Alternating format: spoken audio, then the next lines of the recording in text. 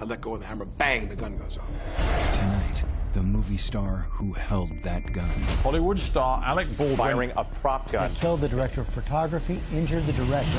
Alec Baldwin speaking exclusively for the first time after that fatal shooting, only to George Stephanopoulos. The big question, and the one you must have asked yourself 1,000 times, how could this have happened? We have 2 injuries from the movie gun shot. We need help immediately. The interview, his answers, what everyone's been waiting for. There's only one question to be resolved, only one. That is, where did the live round come from? Do you believe the set was sabotaged? A movie set of a church for a film called Rust, now surrounded by crime scene tape. It wasn't in the script for the trigger to be pulled. Well, the trigger wasn't pulled. I didn't pull the trigger. Why did you choose not to check the gun yourself? And what of Helena Hutchins, the woman whose life was taken? She was someone who was loved by everyone who worked with and admired. Now, Alec Baldwin. Nothing off limits. You've described it as a 1 in a trillion shot, and the gun was in your hand. Do you feel guilt?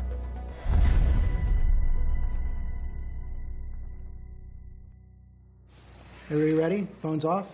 Phones are off. Let me get a slate. Marker? Good. Great. Any more, Tony? Alec, thank you for doing this.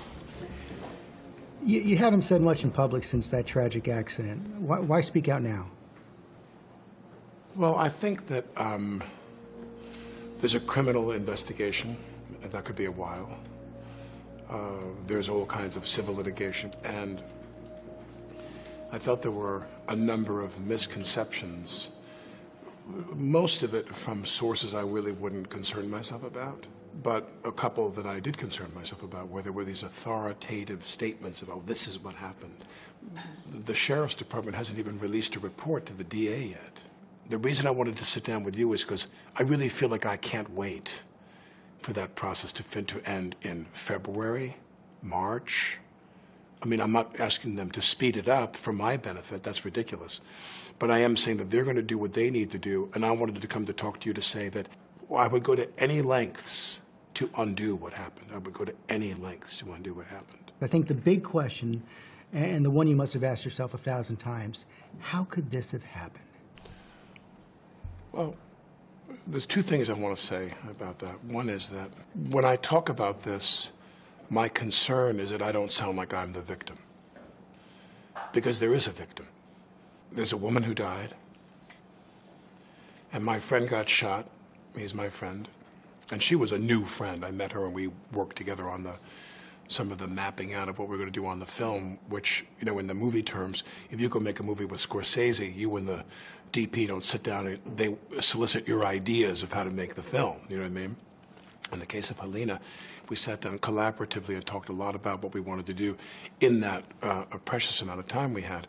But I want to make sure that I don't come across like I'm the victim, because we have 2 victims here. And the second thing is that all of what happened on that day leading up to this event was precipitated on one idea, and that is that Helena and I had something profound in common. And that is we both assumed the gun was empty, other than those, you know, dummy rounds. I want to get into more detail on the day in a minute, but let's take a step back. What was it that drew you to this project in the first place, to Rust? I'd worked on a project with Joel before. Joel Souza, the director. Right. He did this movie, Crown Vic, that I produced. And Joel and I stayed in touch. We're friends, and I loved Rust. He said, I want to send you this. And I read it, and I said, I love it. I love it. Rust, a low-budget Western, tells the story of an aging outlaw on the run with his young grandson. Baldwin, the film's star, is also one of the producers. Very excited, so excited that we finally got this made, because every independent film has many false starts, you know what I mean? And when it finally goes, and you feel like a plane, and when you finally get some lift under your wings, it's very, very gratifying. I am a purely creative producer. My authorities as a producer are casting and script, which are actually married to the role of being a lead actor in a film. So you're not the kind of producer who's looking at the line item of each budget? No. There are basically 2 types of producers who are really in charge of production. People that raise the money, and the people who spend the money. My consultations or approvals were completely about casting and about the script. I don't hire anybody in the crew. I don't. Not even the cinematographer, no one? No, but he will apprise me of what he's doing. And he'll say to me, I got Helena Hutchins to be the DP. I said, how do you feel about that? Are you excited? I'm very excited. She's wonderful. What did you know about Helena Hutchins before she started working on this? I knew nothing about her until Joel said to me, I got her. She was fantastic. Helena Hutchins, the talented cinematographer praised by many in the industry, was a trailblazer in the field historically dominated by men. Make sure we don't see people walking around, like walking around. Ready? Action. The Ukrainian-born cinematographer quickly gelled with Baldwin. The people who watched The Daily said that her work was beautiful. She was someone who was loved by everyone who worked with and liked by everyone who worked with and admired.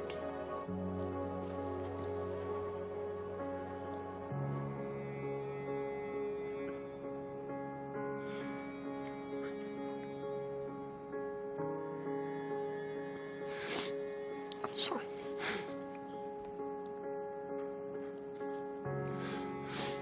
But admired by everybody who worked with her. Rust's 21-day production began filming on October 6th at the Bonanza Creek Ranch, just outside Santa Fe, New Mexico. The ranch has long been a favorite location for filming Westerns. We need a place to lay low. Things have a way of escalating out here in the West with one thing leading to another. The day that I flew there, they'd been shooting for a week already. I come the following week on the 11th. That night of the 11th, I had dinner with Helena and Joel, and we talked about some of the compositions I was thinking of to... That was the first time you met? First time I met Helena, yeah. What was your first impression? When I met her, I knew she had that spark. I knew she had that flint to her, that she was going to get that day's work done and get the shots that she wanted. She was very focused. She had a vision for the film? She was very focused. We had a discussion about compositions of shots in which you were shooting these beautiful tableaus of the West. She had that intensity. Every day you went to work, she would say, good morning, how are you? How was your evening? Boom. It was small talk, go. We weren't going to hang out and chit-chat or whatever. She knew that the clock was the enemy, and we have to move forward. Once on set, Baldwin posts this video. I want to say I look at myself in the mirror, a reflection of this, and I'm really kind of appalled. It's appalling. We're here shooting a film. We start tomorrow, and no, I'm not playing Santa Claus. On the 12th, I had a safety demonstration with Hannah Reed, the armorer. 24-year-old Hannah Gutierrez Reed, seen here in photos by the DailyMail.com, was hired as the film's armorer, in charge of all weapons on set. The daughter of a famous Hollywood armorer, Rust was only her second film in this role. She spoke to the Voices of the West podcast about working as lead armorer for her first film before Rust. I was really nervous about it at first, and I almost didn't take the job because I wasn't sure if I was ready, but doing it, it went really smoothly. We spent an hour and a half shooting the pistol, her giving me all her safety instructions. Did you think she was up to the job? I assumed because she was there and she was hired, she was up for the job. And nothing she did raised any red flags with you? No. This training course you do, what did she tell you? She'd say things like, remember, this is a blank round, so you have to create the discharge yourself because there's no projectile. So if you shot the gun, you go bang. When we roll the camera, you got to go bang and have the gun snap back. You have to create that. She would give you little tips about firing, and she'd say to you, when we're done, point the gun down. When we're done, you give the gun to me or to Halls, only those two people. Dave Halls was Rust's assistant director, also known as the first AD. Seen here in this IMDb photo, he was responsible for keeping the production on schedule. Sometimes we would be on a set that was a very, very cramped set, and they wanted people in that room on an as-needed basis. If I'm holding the gun and they say cut, I then hand the gun to Halls if she's not there. Yeah, why Halls, not Hannah? Some people have said that only the armorer should be handling No. That's inaccurate, meaning in the protocols of the business, meaning Hannah would to hand me the gun 99% of the time, whatever, the preponderance of the time. But when we would say cut, if Hannah was away from the set, I would hand Halls the gun. Hannah Gutierrez Reed had a dual role on set, armorer, and she was also the assistant prop master for the film. One of the things her attorney has said is that she was hired for 2 positions on the film and therefore was stretched in an inappropriate way. Did she raise any of those concerns with you? No, I assume that everyone who's shooting a lower budget film is stretched, myself included. And I got no complaints from her or the prop department. I'm not sitting there when I'm getting dressed and ready to go do a scene saying, oh my God, the prop woman seemed very harried today. I didn't get a sense of that from any of the people on the film. The first time I heard that there was any problem with anybody in the crew of the film was when Luber said, well, we have some issues here. Lane Looper, the first camera assistant, would email production managers a resignation letter later that night, citing safety concerns. Quote, during the filming of gunfights on this job, things are often played very fast and loose. So far, there have been 2 accidental weapons discharges. He also wrote about concerns about reasonable rest and housing for local crew with long commutes to the set. When he quit, now, the day before that happened, we wrapped. And he came up to me and he said, thank you for the position you've taken on behalf of IATSE and the union on social media. I said, my pleasure. This photo, posted by Helena, showed the cast and crew in solidarity with IATSE, the International Alliance of Theatrical Stage Employees, which had been on the verge of a strike. And Alec posted this on Instagram. And I want to say to the people in IATSE, do what you need to do. You want to go on strike? Go on strike. Because I'll tell you something about the executives. They don't give a about you. He said, because we have some issues here. I said, such as? And he said, my men need a better hotel room. There was no mention of safety issues. He didn't say anything about the accidental discharges on set? He didn't say anything about anything else. He goes, my men need better hotel rooms. I said, well, we're leaving, we're wrapping. Will you be here tomorrow? He said, yes. Because what I was about to do, which I've done on any number of films and TV projects, was to give more of my salary back to the production to pay for X. And I was about to say to him, let me know what it would be to B&B you guys in a house that's closer to how we can address your problem. I will be happy to contribute to that. The next day they were gone. So you had no sense from anyone on the set that people had been stretched to the point where safety was compromised? No, no. I never heard one word about that, none. Rush producers told ABC News Mr. Looper's allegations around budget and safety are patently false, which is not surprising, considering his job was to be a camera operator, and he had absolutely nothing to do with or knowledge of safety protocols or budgets. Safety is always the #1 priority on our films. When people say cutting costs, I don't say this with any judgment or any cynicism. Spielberg wants to save money. Tom Cruise wants to save money. Everybody who makes movies has a responsibility not to be reckless and careless with the money that you're given. We know those are men who make movies that cost $205 million.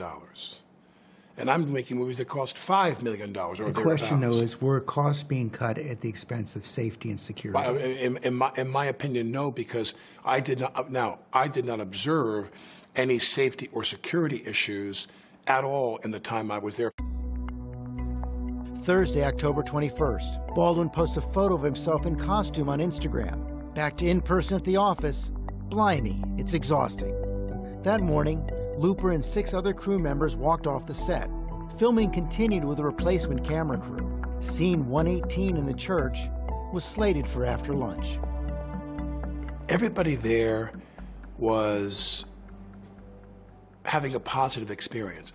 People who are watching this show, people who are back home, you have no idea how unique an environment a motion picture set is. It's kind of, there's an instant familiarity. The amount of care, these are people who are professionals who have really good jobs in a field they love. And I looked at all these people and I see how hard they work. They're so hardworking and they're so conscientious. And you're around people and you're part of one of the great collaborative processes in the world, movie making. Everyone moving like a watch to get everything done. And when you kind of, I don't make that many movies anymore because movie making demanded that I travel. And I didn't want to leave my family. All these movies I made, I stayed home. I didn't want to go. If I went away, I went away for a week. To leave my family for 4 weeks and go shoot this movie, that was a big deal. And I'm sitting on this pew. And so help me God, I sat on that pew right before they called lunch, and I said, this movie has made me love making movies again. Because I used to love to make movies. I did. You know, I worked with people once. I was going to do the movie The Edge. And they called me and said they got Tony Hopkins to do the film. What do you make of it? Yeah, okay, for you here. And I started sobbing. I just started sobbing because I thought, oh, God, I'm going to have a chance to work with this guy. Any chance you could go easy on me? When they cast me in It's Complicated with Meryl, I thought, I'm going to get to go make a movie with her.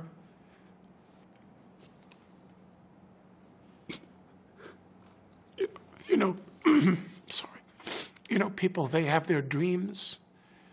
No matter how old you are, you have your dreams of people you want to work with. And this movie made me love making movies again. I really thought we were onto something. Next. She goes down. I thought to myself, did she faint?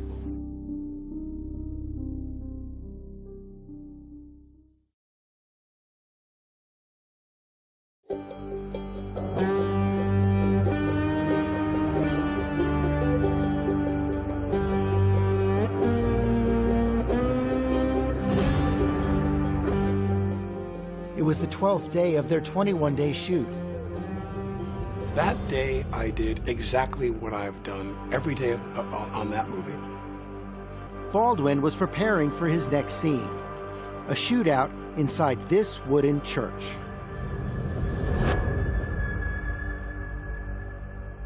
Set the scene right before that happened. You're sitting in a pew in the church. Right. What's the scene supposed to be? The scene is the two guys are there who have got me, cornered, and they think I'm shot pretty bad, and I'm kind of wilting, and they have a gun, and the sound outside distracts them, and I then draw the gun, cross-draw out of my holster, pull the gun up like that, and start to cock the pistol cut. I'm handed a gun, and someone declares, they said, this is a cold gun. Dave Halls? The first AD. In my years on the sets of film, hot gun meant that there was a charge in there, and cold gun meant there was nothing in there. When he's saying this is a cold gun, what he's saying to everybody on the set is you can relax. The gun is empty. That's what cold gun means. Well, cold gun means there's no charge in there. There could be dummy rounds. A dummy round looks like a real bullet, but is completely inert. It contains no explosive charge. And you were rehearsing that scene. Was it an actual rehearsal? There's some disagreement about that, whether it was a formal rehearsal at that time. This is a marking rehearsal where I'm going to show her. She's standing next to the camera. She's like this. You're me. She's got a monitor here. The camera is here filming that way. She takes a monitor that is his monitor, the operator, and turns it toward her. It swivels, and she says to me, hold the gun lower. Go to your right. Okay, right there. All right, do that. Now, show it a little bit lower. And she's getting me to position the gun. Everything is in her direction. She's guiding me through how she wants me to hold the gun for this angle. And I draw the gun out, and I find a mark. I draw the gun out, I find a cut. And what's really urgent is the gun wasn't meant to be fired in that angle. So if you're shooting directly into the camera lens, you're not aiming. I'm not shooting into the camera lens. I'm shooting just off. Just off. Right, in her direction. I'm holding the gun where she told me to hold it, which ended up being aimed right in below her armpit, was what I was told. I don't know. This was a completely incidental shot, an angle that may not have ended up in the film at all. But we kept doing this, and so then I said to her, now in this scene, I'm going to cock the gun. And I said, do you want to see that? And she said, yes. So I take the gun and I start to cock the gun. I'm not going to pull the trigger. I said, do you see that? She goes, well, just cheat it down and tilt it down a little bit like that. And I cock the gun. I go, can you see that? Can you see that? Can you see that? And she says, and then I let go of the hammer of the gun and the gun goes off. I let go of the hammer of the gun and the gun goes off. At the moment. The decisive That was the moment the gun went off, yeah. That was the moment the gun went off. It wasn't in the script for the trigger to be pulled. Well, the trigger wasn't pulled. I didn't pull the trigger. So you never pulled the trigger? No. I would never point a gun at anyone and pull a trigger at them, never. Never. That was the training that I had. You don't point a gun at me and pull the trigger.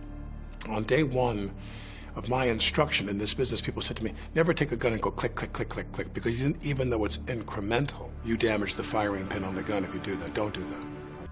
And Hall's attorney told ABC News that he was watching and agrees that Alec did not pull the trigger and that his finger was outside the trigger guard. So you have this Colt 45, you just pulled? The hammer as far back as I could without cocking the actual And you're gun. holding onto the hammer? I'm holding that. I'm just showing. I go, how about that? Does that work? Do you see that? Do you see that? She goes, yeah, that's good. I let go of the hammer. Bang, the gun goes off. Everyone is horrified. They're shocked. It's loud. They don't have their earplugs in. No one was. The gun was supposed to be empty. I was told I was handed an empty gun. If there were cosmetic rounds, nothing with a charge at all, a flash round, nothing. She goes down. I thought to myself, did she faint? The notion that there was a live round in that gun did not dawn on me till probably 45 minutes to an hour later. 45 minutes to an hour? Well, she's laying there and I go, did she get hit by wadding? Was there a blank? Sometimes those blank rounds have a wadding inside that packs, it's like a cloth that packs the gunpowder. And sometimes wadding comes out and can hit people and it can feel like a little bit of a poke. But no one could understand, did she have a heart attack? Because remember, the idea that someone put a live bullet in the gun was not even in reality. Did you go up to her or did you back away? I went up to her and then we were immediately told to get out of the building. We were forced to get out of the building. The medics came in. I mean, I stood over her for 60 seconds and she just lay there kind of in shock. Was she conscious? My recollection is yes. 911, what's the location of your emergency? We need an ambulance out at Bonanza Creek Ranch right now. We've had 2 people shot on a movie set accidentally. I'll connect you with medical dispatch. Don't hang up. Director Joel Souza is also wounded. His shoulder hit by the same bullet that traveled through Helena. When she went down, he went down and he was screaming really loudly. And I thought, what is he screaming? What happened? So was it loaded with a real bullet or one? I cannot tell you that. Okay. We have 2 injuries from a movie gun shot. Okay, we're getting them out there already. Just stay on the phone with me. Thank you. Within 15 minutes or 20 minutes after that, the police arrived and took the church set and put the crime tape around it, the yellow tape, and forced us all to the perimeters of the parking area where we sat and waited. She was in the church, and she was not taken out of the church for quite a while. In the aftermath, there was chaos and confusion. But nobody told you what happened? No. It wasn't until I was in the police station. Hours later, I mean, it was like seeing aliens. It was utter disbelief over the idea. It was unacceptable, the idea that it was a live round.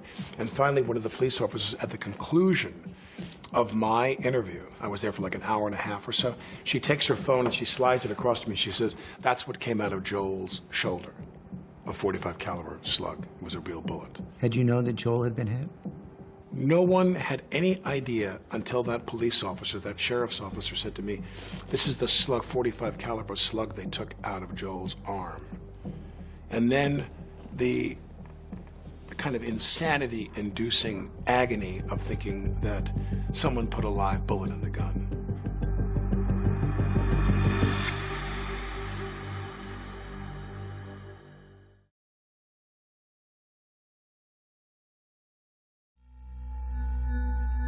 Tonight, breaking news.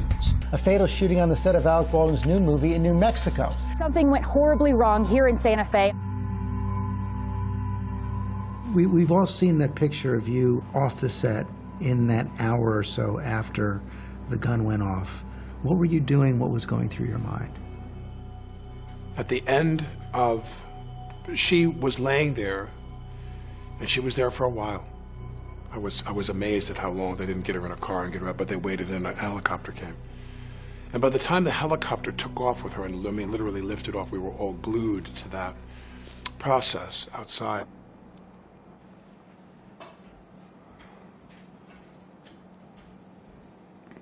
When she finally left, I don't know how long it was. She was there 30 minutes, 40 minutes. It seemed like a very long time. But they kept saying, well, she's stable. Like nobody... Just as you disbelieved that there was a live round in the gun, you disbelieved that this was going to be a fatal accident. So you didn't know exactly how serious it was? At the very end of my interview with the sheriff's department, they said to me, we regret to tell you that she didn't make it, she died. They told me right then and there. And that's when I went in the parking lot and called my wife to talk to my wife. Shock and grief. Helena's husband, Matthew, posted a tribute to Helena. Helena inspired us all with her passion and vision, And her legacy is too meaningful to encapsulate in words. Our loss is enormous. When this happened,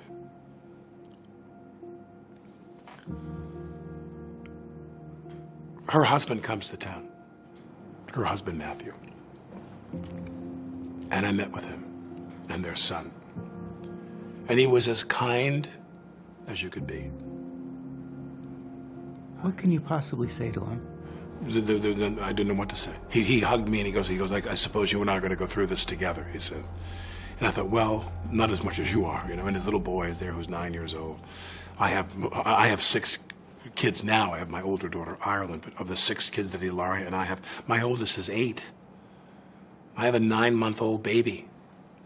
And I think to myself, this little boy doesn't have a mother anymore.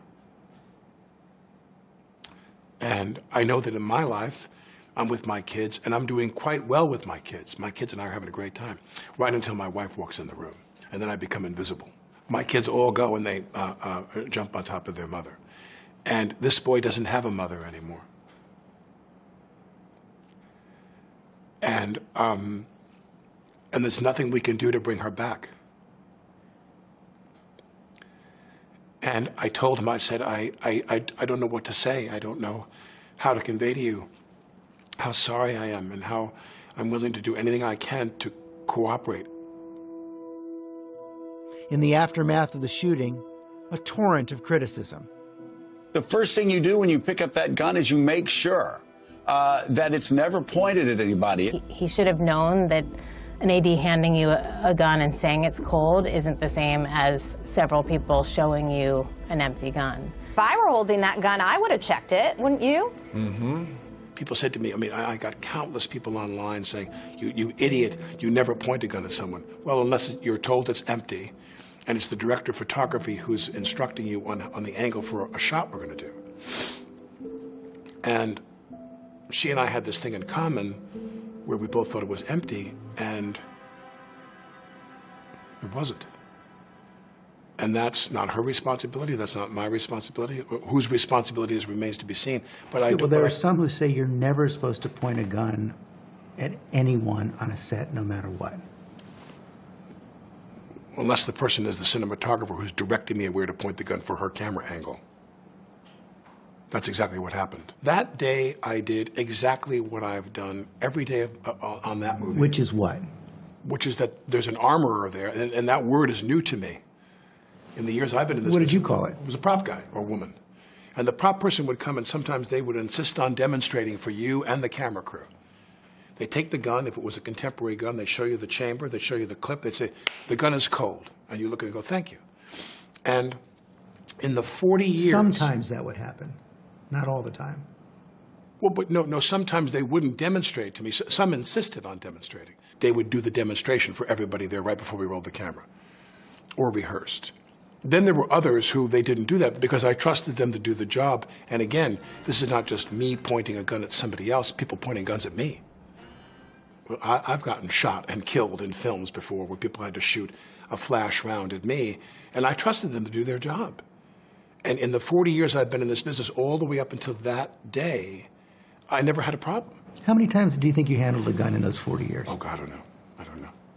What amazes me is how many bullets, how many rounds of bullets do you believe have been fired on the sets of movies and TV shows in the last 75 years? No idea. Right. It couldn't be above 1 billion.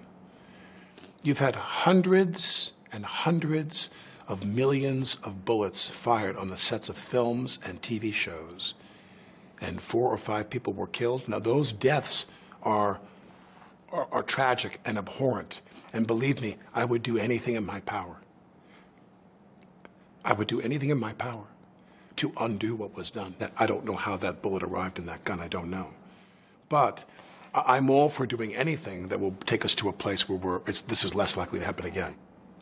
Every single time I'm handed a gun on a set. Every time, Mark. They hand me a gun, I look at it, I open it, I show it to the person I'm pointing it to, we show it to the crew. Every single take, you hand it back to the armor when you're done, you do it again. Right. Everyone does it. Everybody knows it. How do you respond to actors like George Clooney who say that every time they were handed a gun, they checked it themselves? Well, there were a lot of people who felt it necessary to contribute some comment to the situation, which really didn't help the situation at all. You have if your protocol is you check the gun every time, well, good for you. Good for you. You know what I mean? I probably handled weapons as much as any other actor in films with an average career. Again, shooting or being shot by someone. And in that time, I had a protocol, and it never let me down. Why did you choose in your 40 years not to check the gun yourself? What I was taught by someone years ago was, as I said, if I took a gun and I popped a clip out of a gun or I manipulated the chamber of a gun, they would take the gun away from me and redo it. The prop person said, don't do that, when I was young. And they'd say, one thing you would need to understand is we don't want the actor to be the last line of defense against a catastrophic breach of safety with the gun. My job, they told me, man or woman, my job is to make sure the gun is safe, and then I hand you the gun and I declare the gun safe. The crew's not relying on you to say that it's safe. They're relying on me to say that it's safe. When that person who was charged with that job handed me the weapon, I trusted them, and I never had a problem. And this was from the beginning of your career? From day one. There's one person that's supposed to make sure that what is in the gun is right and that what's wrong is not in the gun. One person has that responsibility to maintain the gun. And what is the actor's responsibility? I guess that's a tough question because the actor's responsibility going this day forward is very different than it was the day before that. Yeah, now I can't. First of all, I can't imagine I'd ever do a movie that had a gun in it again. And I can't. When you say what is the actor's responsibility, the actor's responsibility is to do what the prop armorer tells him to do. And we did not have a problem. I mean, I understand there was an accidental discharge at one point on the set of a blank round, but we did not have a problem for me until that day. Everything gets slowed down, Zapruder film-esque here. And the issue with that is there's only one question to be resolved, only one. And that is, where did the live round come from?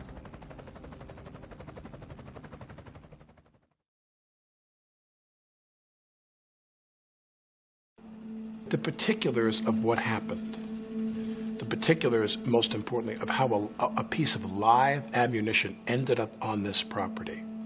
It wasn't supposed to be on the property. It wasn't supposed to be on the truck.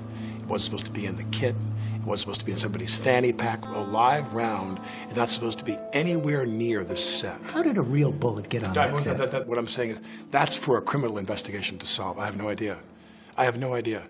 I take that back. I have some ideas, but that's not for me to say. I've spoken to the sheriff's department multiple times. I don't have anything to hide, you know what I mean? The facts as I see them are what I've stated on the record. You're not worried about being charged? I've been told by people who are in the know in terms of even inside the state that it's highly unlikely I would be charged with anything criminally. In the aftermath of the shooting, authorities are investigating how live rounds made it onto the New Mexico set. Earlier this week, a search warrant was executed at an Albuquerque prop house owned by Seth Kenney, who told detectives he was hired to supply Russ with guns, as well as dummy rounds and blanks. PDQ Arm and Prop supplied the guns, the blank ammunition, and 50 dummy rounds to the show. Kenney, who asked for his face not to be shown, says he wasn't the film's only provider. It's not a possibility that they came from PDQ or from myself personally. When we send dummy rounds out, they get individually rattle tested before they get sent out. So if you have a box of 50, you've got to do it 50 times. And then at that point, you know they're safe to send. Baldwin says he placed his trust in Hannah Gutierrez-Reed.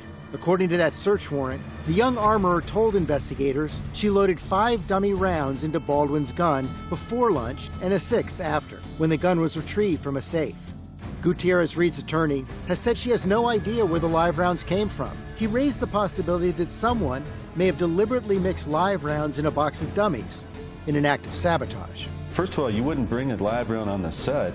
But second of all, why do you place that in the box labeled dummies that the armorer is going to be pulling from? Everybody knows they're going to be getting them from there. Why would you do that, other than to try to cause some incident on the set? Her attorney has said he believes the set was sabotaged. Do you believe the set was sabotaged? Well, I didn't believe that Helena was shot and found out that she was shot with a live bullet. So there are things that I never imagined could happen, which turned out to have happened. Do I believe that the set was sabotaged? No, because I can't imagine how that would have been affected. I don't know how somebody would have done that. I mean, in a world I was told in which one person loaded a gun, then another person picked up the gun to bring me the gun, whatever happened in that preceding us rehearsing and her being killed, whatever happened there, I don't know.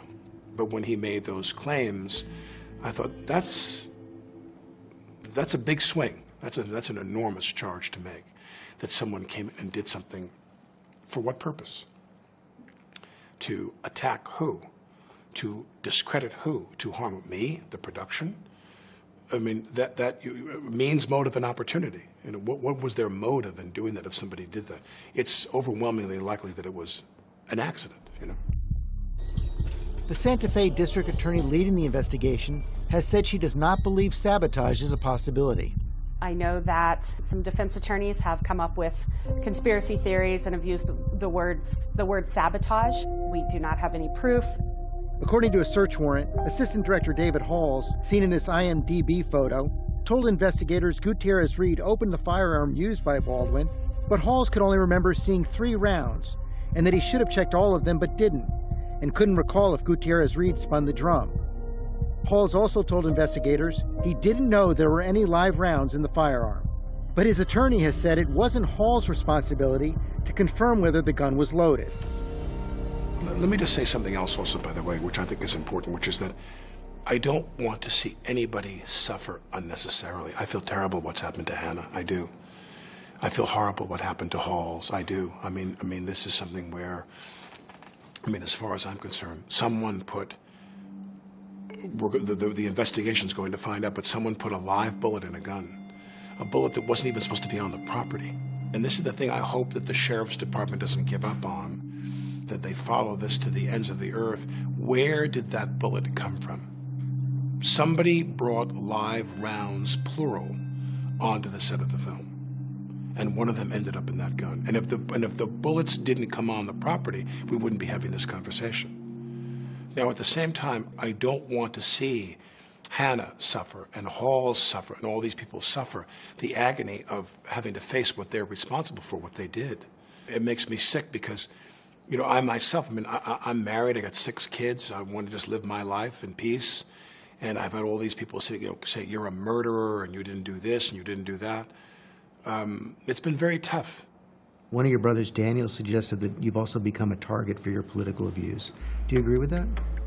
Well, I don't think that anybody has said anything about and has used this as an opportunity other than people you would fully expect to have done that. Like President Trump? The former president of the United States said that I'm a wacko or whatever, and I probably shot her and killed her on purpose. Or loaded the gun. He said that I did it deliberately. He said he killed her deliberately. And I thought to myself, just when you think that the things can't get more surreal, here's the former president of the United States making a comment on this tragic situation. Which also brings me to 2 civil suits that were filed, which I find odd, because those 2 people are lunging toward making sure their suits are filed before the husband files his suit. They couldn't wait until Matthew, on behalf of his son, filed his suit first. So you expect Matthew to file a suit? Oh, but how could it be otherwise? His wife was killed as a result of someone's, I don't want to say negligence. It's not for me to use that word. That's a legal term. But, something happened here that resulted in his wife's death. He's entitled to something as far as I'm concerned. I would be stunned if Matthew, on behalf of his son, did not file some kind of civil suit against the production with its insurers and so forth like that. But likely to name you as a producer? Well, I think that all the producers will be named. It remains to be seen which producers have the responsibility for hiring the people involved. And you're convinced Matthew doesn't blame you in any way for Helena's death? I can't speak for Matthew. I can't. When I met with him, he was there. We went to dinner with his son. We went to the memorial service together. The crew had a little memorial service for her before we left, which was very beautiful and very simple. And I've communicated with him a couple times since then, but I do believe he's gone off in a direction where he's not going to communicate with people at the advice of his lawyer right now. I tried to save her life. Serge Svetnoy, the film's chief of lighting, filed the first civil lawsuit against the production company and the crew members who officials say handled the gun, including Alec Baldwin. He alleged they failed to implement appropriate safety standards and measures on the Rust movie production. The second civil suit from script supervisor Mamie Mitchell also alleged there were warning signs of the dangerous conditions that existed on set. The attorneys for script supervisor Mamie Mitchell, who filed one of the suits, said Mr. Baldwin chose to play Russian roulette when he fired a gun without checking it and without having the armorer do so in his presence. His behavior and that of the producers on Rust was reckless. How do you respond? There are two people that filed civil suits so far. And one of them walked up to me outside the church, probably within 15 or 20 minutes of the event itself, and put their hand on me and said, "You realize that you have no responsibility for what's happened here, don't you?" Was this Serge? No comment. One of those two. And now that person is suing me. Now, again, they're entitled to change their mind. More importantly, they're entitled to sit down with a lawyer who will convince them to change their mind. Serge, for example, and this is the only thing I'll say about someone specifically, he was her dear friend. He was a very close friend of hers. And yet he's chosen to file his lawsuit in advance of Matthew's suit. And there's only so much money. Well, if you get into settlements alone, there's a pool of the insurance money. There's a couple different policies. There's a pool of money that's available that is finite. Now, you could access more money somehow if you sue people individually and find them individually responsible. I just found the filing of the two lawsuits, civil lawsuits, in advance of Matthew filing his lawsuit. I found that to be unsettling. Serge Svetnoy told ABC News that he did tell Baldwin what happened that day wasn't his fault, but now believes differently, and that the actor should have checked the gun. When we come back... You felt shock. You felt anger. You felt sadness. Yeah. Do you feel guilt?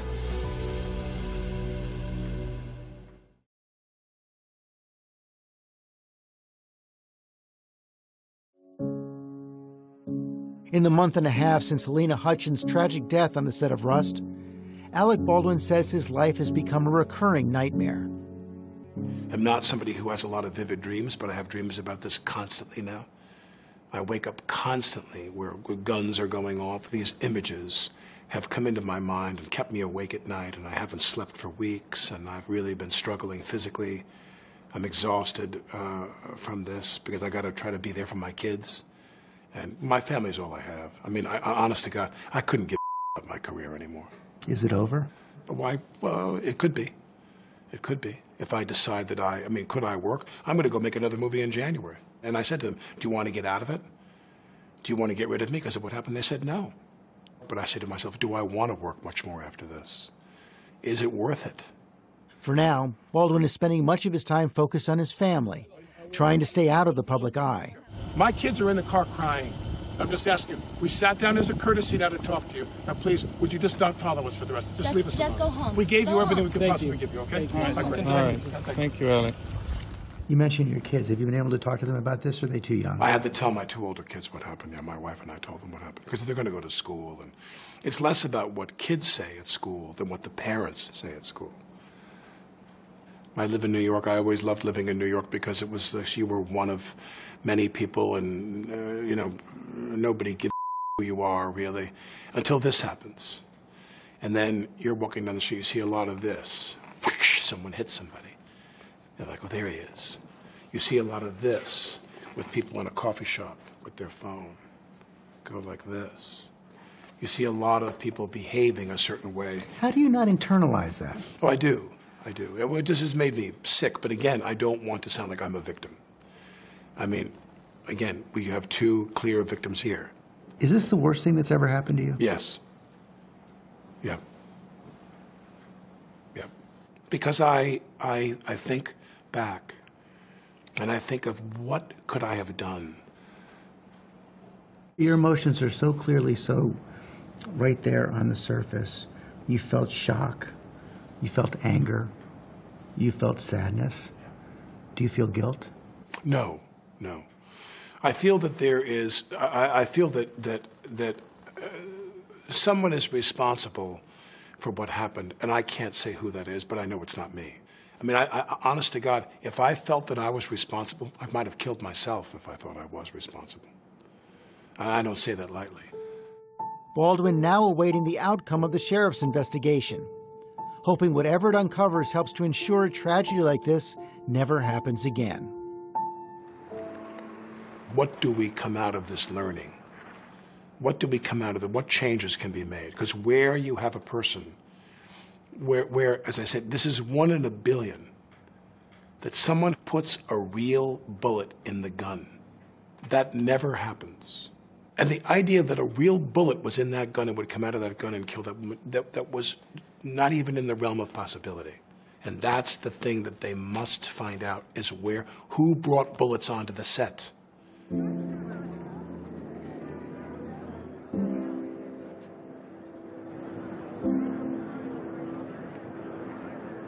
She's a wonderful mom and a wonderful wife and was just a wonderful soul. Is there anything that you'd like everyone to know about Helena? Well, I work with some of the greatest cinematographers. And she was the loveliest woman, one of the loveliest women I've ever worked with. And one of the most professional in terms of her demeanor.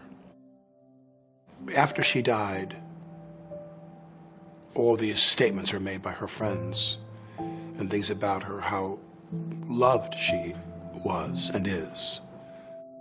I would have been lucky to have ever done another movie with another person like that, or with her, and I don't get to. I think it's important to remember that she was as admired as she was loved.